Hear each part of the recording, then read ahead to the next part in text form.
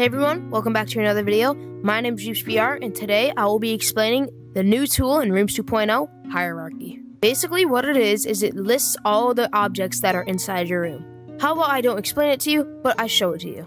So here we are in my Rooms 2.0 room. If we pull out our maker pen, as you guys can see, here it is in the bottom left of our tools. The only thing in here is the floor, because that is the only object in here. But if I draw something, and I go back to Hierarchy, as you guys can see, there's a new container. This can help you out a lot in, say, terrain rooms, because if you click on the drop down right here, and you click on the object, it automatically starts you editing it. Now, I say this can help you in terrain rooms because when you have a lot of tube, it can be very, very hard to select stuff. This is a really, really short tutorial, because really the only thing to say about Hierarchy is that it shows all the objects inside your room. So yeah, once again, I know this was a very short tutorial, but I hoped it helped you. Make sure you like and subscribe, stay active with the maker pen, stay creative, and I'll see you guys in the next video. Bye!